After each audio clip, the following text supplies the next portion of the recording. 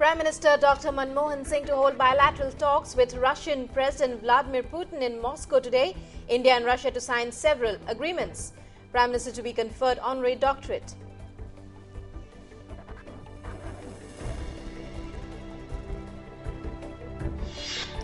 Well, two countries are also to ink pact on exchange of convicts.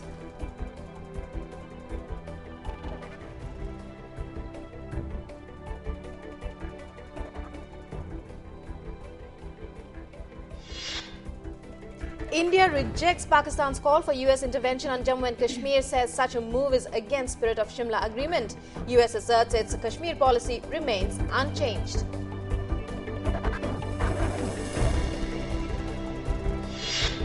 India expresses concern over continuing political stalemate in Maldives, expresses hope that all parties will adhere to the 11th November deadline for completion of the process of presidential elections. Pakistan intensifies ceasefire violations along line of control. Pakistani troops resort to heavy firing in 6 BSF posts in the Jammu region on Sunday. Home Minister Sushil Kumar Shinde to visit the area tomorrow. CBI to submit status report to the Supreme Court tomorrow on its ongoing probe into the coal block allocation case. Prime Minister's office asserts that allotment of coal block to Hindalco was based on the merit of the facts placed before the Prime Minister. BJP clears first list of 67 candidates for forthcoming assembly polls. 9 sitting MLAs denied tickets. Serious differences emerge on party's chief ministerial candidate for Delhi.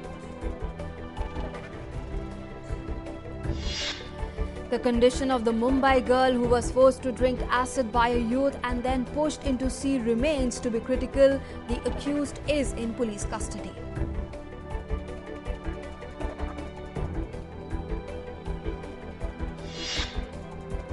Gandhi Nagar court extends custody of controversial Godman Asaram till tomorrow. Police question his wife and daughter in sexual assault case. Asaram's son, also a co-accused in the case, still at large. Suspended Trinamool Congress Party MP Kunal Ghosh to depose before Serious Fraud Investigation Office today in connection with the Sharda Group case in which lakhs of investors were duped by the company. 5 people were yesterday taken into custody in Tuticorin for allegedly helping the US ship MV Seaman guard Ohio, which the ship along with its 35 crew members were detained on charges of illegal entry.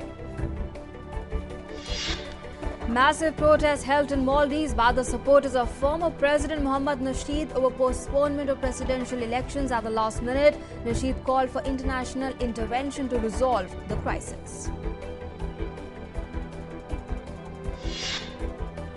In Syria, at least 31 killed and several injured when a suicide bomber blew up a truck laden with explosives at an army checkpoint in central city of Hama. In a day of heightened violence in Iraq, suicide bombing in a Baghdad cafe kills 35 people. In all, 45 people killed in incidents of violence in the country.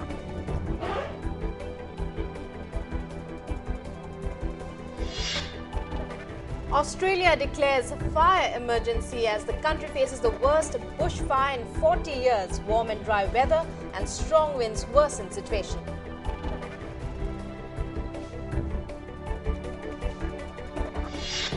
International financial giant JP Morgan Chase agrees to pay the record hefty penalty of $13 billion to settle allegations surrounding the quality of mortgage-backed securities it sold in the run-up to the 2008 financial crisis.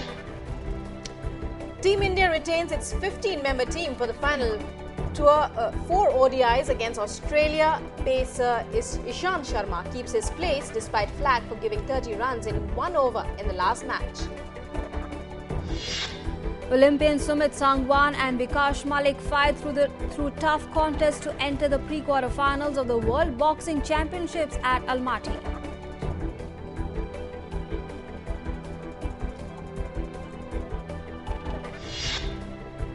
India's top squash player Deepika Pallikal notches up stunning victory against former world number 1 Rachel Grinham of Australia to clinch the Macau Open.